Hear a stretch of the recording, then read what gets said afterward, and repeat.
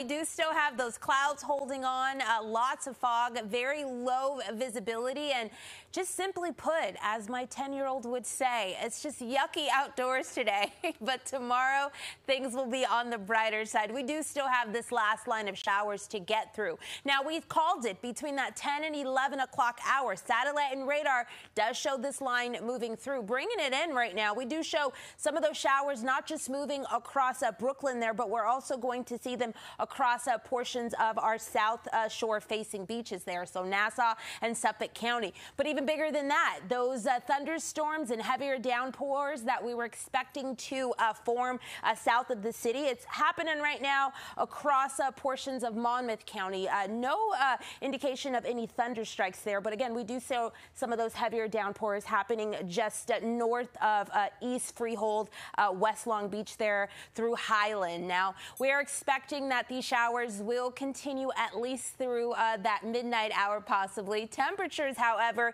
in the 30s for the Hudson Valley. We'll see 40s across our boroughs. Also, portions of North and Central Jersey still holding in the low to mid 40s. Tonight, not much happening or changing thereof. We will hold on to those clouds, the possibility of some of those sprinkles and drizzle continuing across our boroughs. Taking it out west to Jersey here, we have 38 in Mount Olive, Edison coming in at 42, Old Bridge, Jackson, Neptune City at 44 and 45. Even cooler up north there, we saw Liberty jump up to about 33 degrees, still holding on to those clouds.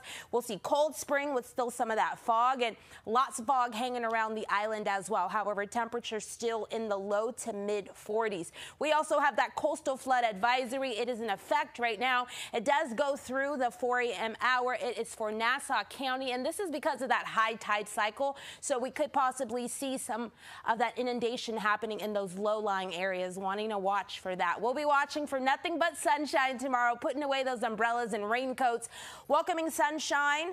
Mostly sunny throughout most of our day there. We will possibly start again with some of that fog. But again, temperatures still above normal. We may even see portions of Jersey get really close to that 70 mark. I'll be keeping my eyes on it tomorrow. Tomorrow is going to end our weekend beautifully, but we roll into the start of our week and we have more rain showers that will arrive. And we're talking in the second half of the day on Monday.